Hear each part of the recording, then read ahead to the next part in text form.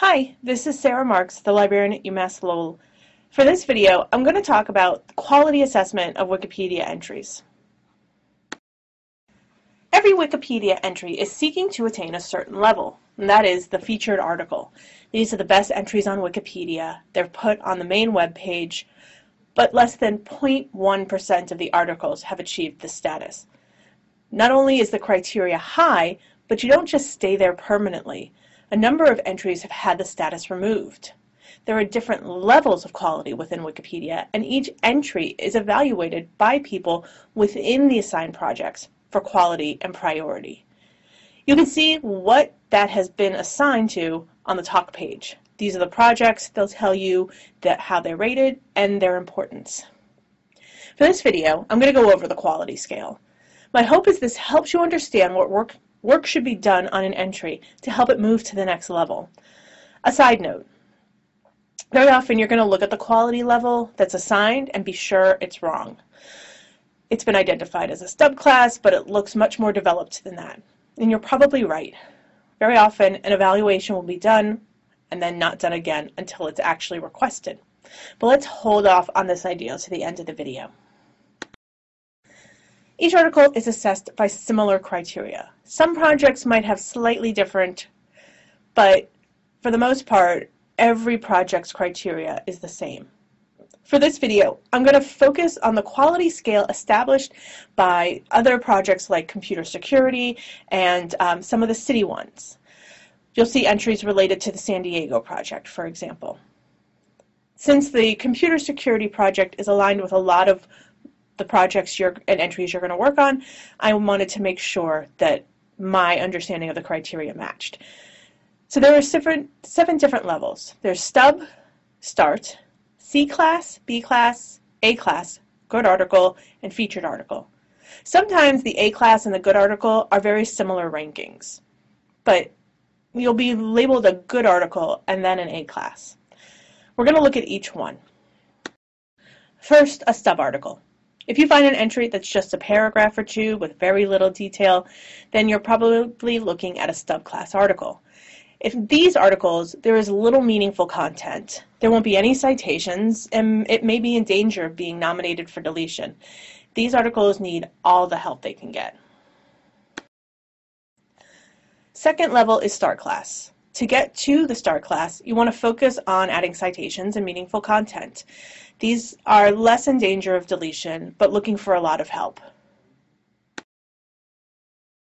After that, you get to C class. These articles have substantially more content, but are still missing important ideas and may contain irrelevant content. There should be a reference to reliable sources. It may need editing for clarity, balance, or flow. These entries should be useful for a casual reader, but not yet offering a complete picture. To become a B class entry, the content can't have any major problems and mostly be complete. There should be no obvious omissions or inaccuracies. The target audience should be broad. It should not just have references at the end, but in-text citations to those references. The structure should be defined with a lead paragraph introducing the basics of the entry, and it should start containing images and an info box. To achieve the rank of good article, it has to be well written. That means clear and concise, correct grammar and spelling, and complies with the Wikipedia style manual. Information must be verified with a list of all references, in-text citations. There can't be original research, and there can't be copyright violations. The coverage must be broad, addressing main aspects while staying focused on the topic. There should not be any unnecessary details. It should comply with neutrality standards and be fair to various points of view. It should be stable without frequent changes or vandalism. It should contain media tagged with the appropriate copyright status and relevant captions. It should be useful to all readers and of the quality almost like that of a professional encyclopedia. You'll be able to identify a good article by looking on the right side after the title. You'll see that green plus sign with a circle around it. That's how you know it's a good article. A class technically comes after good articles, but they're really not that much different. These entries have some specific criteria for the project, so these might not always be the most common denominators. Look at each project and see how they assess the A entries. But primarily, it has to be well written, with a clear and complete description, well referenced, and only minor style issues. It must be useful to readers and have a complete treatment. So what's the difference between a good article and a featured article? To be considered for either, the article has to be nominated. If a good article is almost like an article in a professional encyclopedia, then a featured article is comparable to one in a professional encyclopedia. It should meet all professional standards of writing, presenting, and sourcing. It should follow all policies about content to be well-written, comprehensive, well-researched, neutral, and stable. It has a lead paragraph, appropriate structure, and consistent citations. It has images with succinct captions and acceptable copyright status. It stays focused on main topics, and the style is encyclopedic. In other words, summary style. A featured article will get featured on the front page of Wikipedia and then get a star in gold to indicate their status.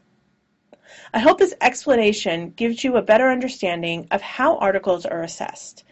You can and should request new assessments be done after you've done significant changes to an entry.